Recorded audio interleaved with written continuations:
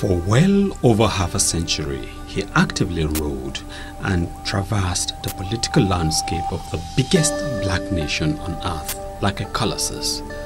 For over 50 years, he raised the banner of peace, justice, unity and equity with forthright statesmanship, determination and resoluteness.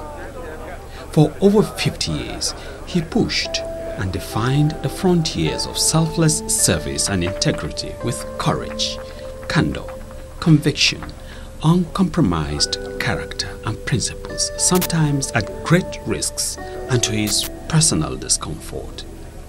All these years, he left no one in doubt that the emancipation of the marginalized and deprived is a worthy and noble pursuit, and therefore stood for and championed the cause of the downtrodden with a singular goal of uplifting their status.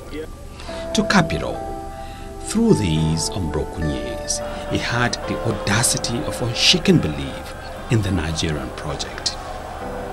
Baba Solomon Dashaplar, who passed on 9th of October 2013 at the fulfilled age of 80, will certainly stand tall in the roll call of those who can be counted in the making of Nigeria. Chief Solomon Dashaplar is no more. How do you pay tribute to a man who traversed a nation's political landscape for over half a century? How do you effectively capture the tremendous outpour of richly deserved eulogies from all strata of society, uplifted, mentored, inspired, touched and impacted by this man? A man who remained dogged and undaunted even when sent to jail based on circumstantial situation. How do you place an enigma who truly connected, interacted, engaged with, and built bridges amongst a multitude of people across all interests who have so much to share and relate about him? Perhaps a humble option would be to sample a cross-section, knowing fully well that this will just be but a mirror of the truly phenomenal sentiments surrounding a political colossus. Chief Solomon Dashaplar, Wali Lantang, family man, teacher, lawyer, astute administrator, conscientious crusader and voice for all, consummate politician, resolute democrat, humble peace and bridge builder, statesman par excellence, forthright and exemplary leader, the emancipator. A truly great leader whose eventful and highly successful political career predated Nigeria's independence, having started his election as a councillor in Lantan Native Authority in January 1959 and continued his election to the Federal Parliament in December 1959. Chief Lar lived a long and most fulfilled life, and his immense contributions to communal, state and national development have assured him a place among the eternal heroes of the Nigerian nation. Chief Lar will always be remembered for the exemplary humility, great vision, wisdom and maturity which he brought to political leadership in Nigeria for over 50 years as a legislator, executive governor, party leader and highly revered elder statesman. Chief Solomon Lar is a great national statesman. The whole country is mourning him. Solomon Lar is a great loss to this nation because we were governors together, and he was a very competent person, very dedicated, and to every respect, he was a good governor. I personally would miss him very much. was a very calm politician. He was very strategic. He was friendly. He was not easily shaken. He took everything in stride. I saw the daughter, the honorable member, and when she confirmed that the father died, I almost collapsed, because he's such a team player. He was a man who believes in politics of inclusion. When he believed in something, when he was alive, he stood by that until there is a spiritual argument. All his policies were around how the people can be emancipated, raised to levels of fairness and justice. So the major title that he loved, even more than that of governor, was that of emancipator. Solomon Lar stood for justice, he stood for peace, he stood for fair play. And it is his spirit of fair play that gave birth to our political emancipation program. Chief Solomon Lar lived and died for the people.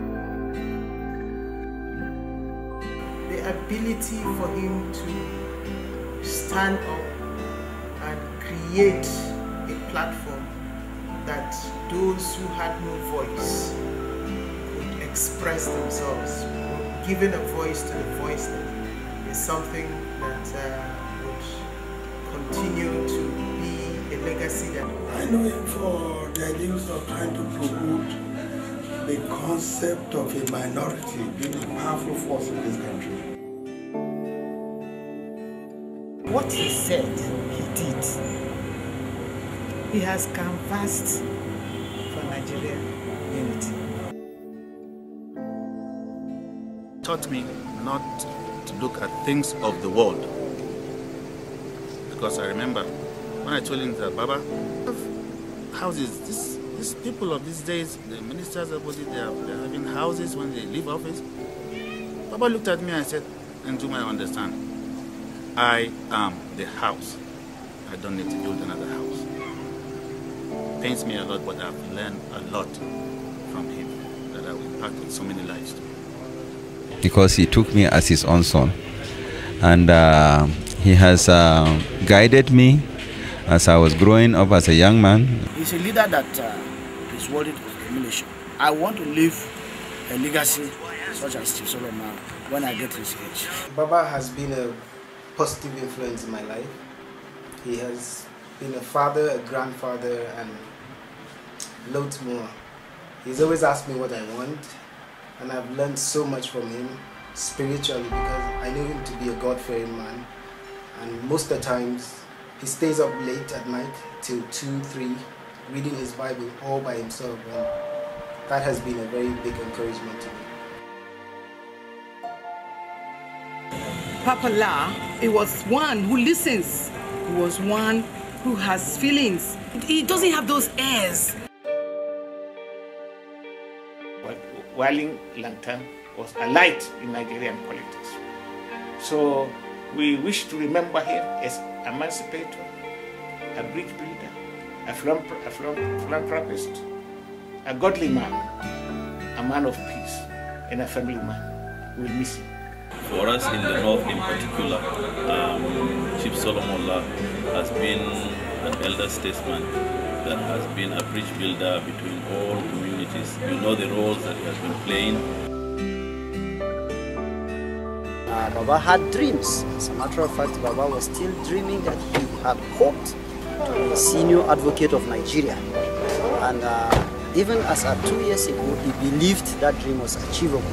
He lived an exemplary life. He lived a life that of equity, of fairness. Highly detribalized leader. He was the father of all of us. He was also a great reconciliator and worked greatly for the reconciliation and the unity of Nigeria and stood in between, and naturally he came from the Middle Belt, so he was a colossus standing between the North and the South, bringing all of us together. Truly cannot ignore the G18 letter that he delivered to General Abacha in his den. He dared Abacha. You cannot write the history of this country and its democracy without giving the first chapter to Chief Solomon.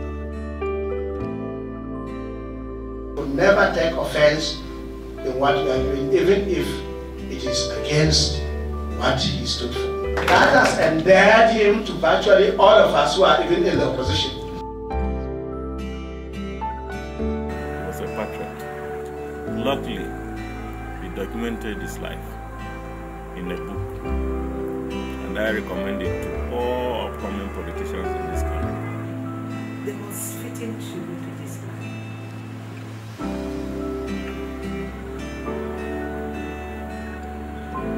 It's for us to celebrate him, to celebrate his life, because he lived well, he served well, and he left marks on the surface of this world. He's a model of peace and unity. He's a bridge builder. He was a peacemaker, peace lover. Above all, he was a God-fearing man. I shared a lot of fond memories with my dad. The first being, my dad taught me to believe in myself. Baba wanted the very best for us. He wanted us to live up to a good family name. He wanted us to strive to be all that we could be. He supported us in every way. Remember him as wanting us to not stray from what would be seen as what would not be godly. And I thank him for that. I thank him for the values he imbibed in us. I thank him for helping us to see society as God's creation. We miss his generous heart, we miss his kind heart, we miss his counsel. Funny enough, we'll always miss his Bakomi. Baba was very well known for anything he would say Bakomi. It's okay, it's alright. So nowadays we have to remind ourselves that if Papa is around, he will say Bakomi. How I wish God allow us to celebrate our 54th birthday, coming together in January 30th. So that been 54 years. So you can, as you said, imagine that our togetherness. I've never experienced him raising a finger on me to say, "You this woman, why are you doing this?" Never. He has always spoken with peace, calmness. He will just sit you down and talk to you, and you will reason yourself. He said, "I'm sorry." He taught me how to approach anger with kindness.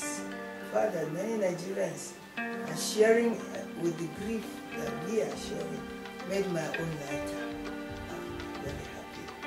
I miss him, but he has finished his job. He has taught us enough to carry us, to keep us going. So we pray God will look after us from there. Thank you very much. Thank It is often said that it is not how long or short a man lives, but what he makes of his time on earth. Though Baba Lar's earthly sojourn is done, who he was is not gone.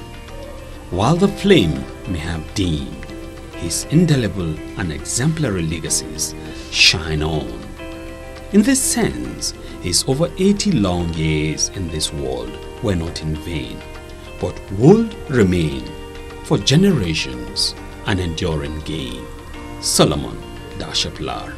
the emancipator lives on.